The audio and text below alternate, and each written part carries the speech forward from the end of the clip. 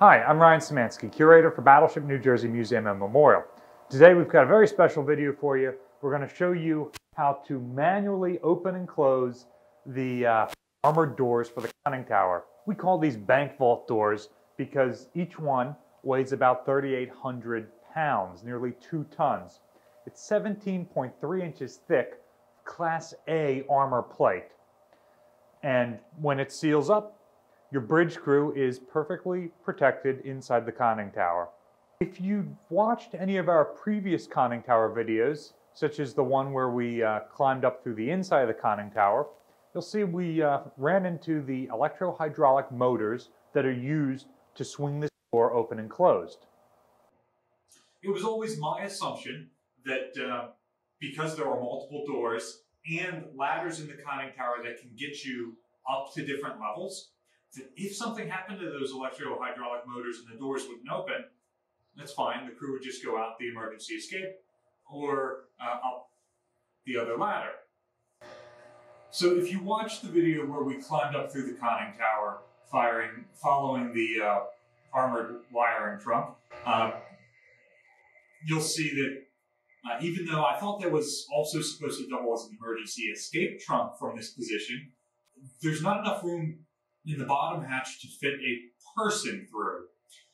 So, how then can the doors be opened in an emergency? Well, one of our longtime volunteers said, oh, there's a hand crank that can go up on there. So, came up and looked, and sure enough, there's a hand crank here. But still, in those other conning tower videos, you saw that where the electro-hydraulic motors are is just full of hydraulic fluid that's leaked out of the system. So I didn't actually think that the system would work. We've had a group of volunteers who've been working on repainting the conning tower, and they said, hey, wouldn't it be great if we could crank the door out of the way so they could actually get to the area behind it? And I had initially told them, yeah, it would be great, can't happen. Well, I was wrong. So let me show you how this works.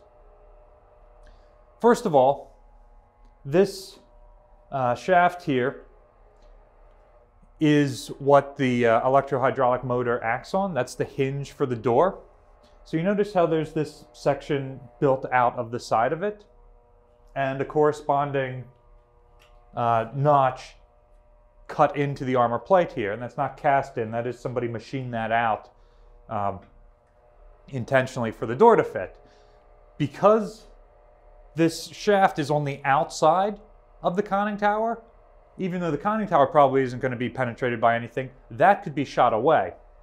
So this will keep the door latched in place so that when this is shot away, it doesn't just fall out of the opening.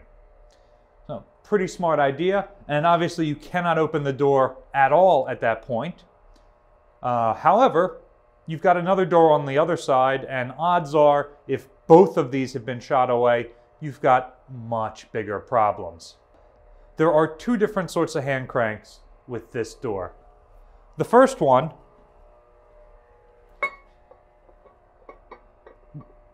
slots onto the locks so that those will actuate. So you'll notice that the door has a lock to hold it in the open position. It's so heavy, I don't think it would move without that lock, but hey, I've only known the ship as a stationary museum ship where she's not rocking and rolling, so clearly they thought that was something they needed. So first we've got to undo that.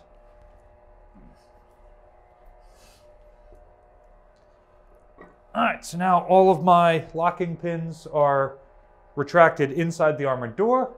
Now we can actually crank it. So I believe this column is the hydraulic fluid running from the motor to actuate the door. And on it is this, we now know it's a gearbox with a slot cut into it. A slot that mates up perfectly with this handle. So if there was an emergency and the electro-hydraulic motor was not running, you can crank this open.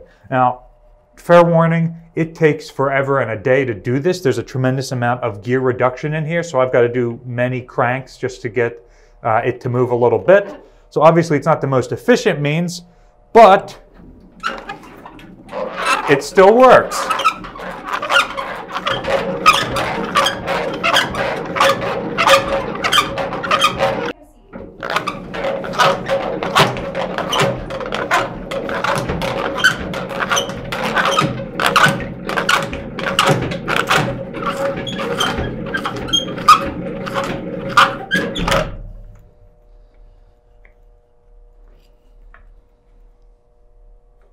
So now that the door is closed, we can actuate the locking pins.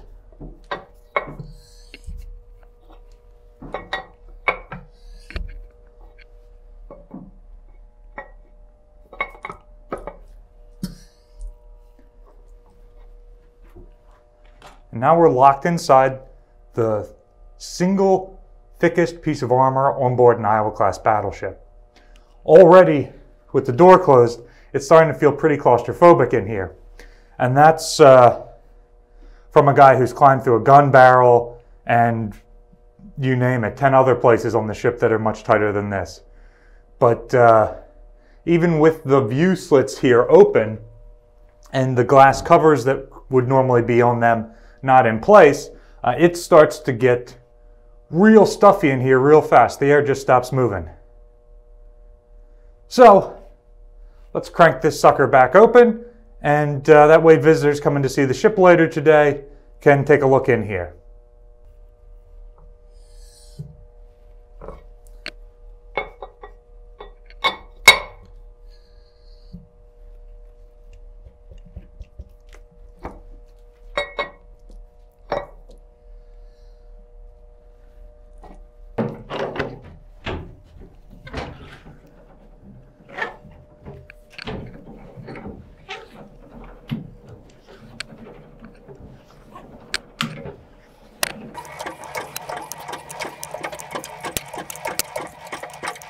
So our last step is to lock this in place, and now she's not going anywhere.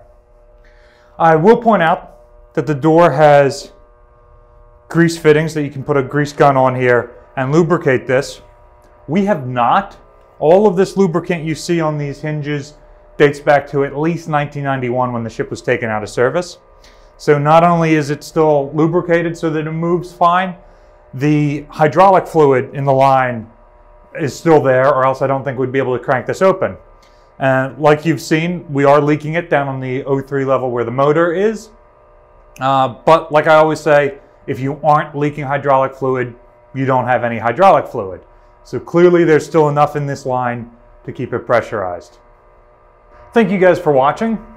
If you want to play with these mechanisms yourselves, sign up for a curator's behind the scenes tour. I'll take you almost anywhere on the ship you want to go, and we'll mess around with some of these hands-on features of the ship that still work.